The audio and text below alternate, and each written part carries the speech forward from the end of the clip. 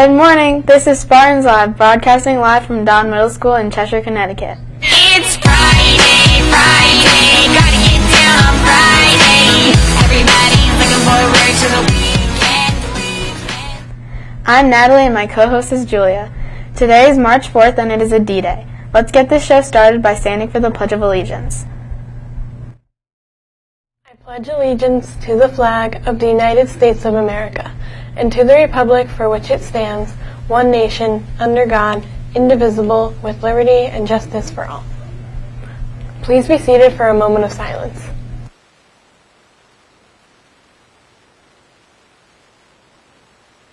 It's your birthday, yes it is your birthday. It's your birthday, yes it is your birthday. It's your birthday, yes it is your birthday. We are super psyched.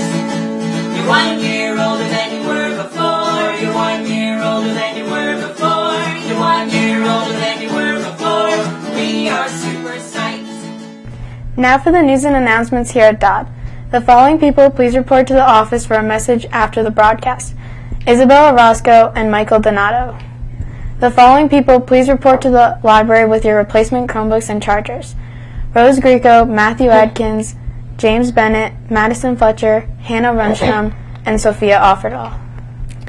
Glee rehearsal for this afternoon is canceled, so teachers and students can attend the regional festival. There will be a joint meeting for student advocates and student council members on Tuesday, March 8th at 7:30 in the CAF. Attention Maroon and Teal team students.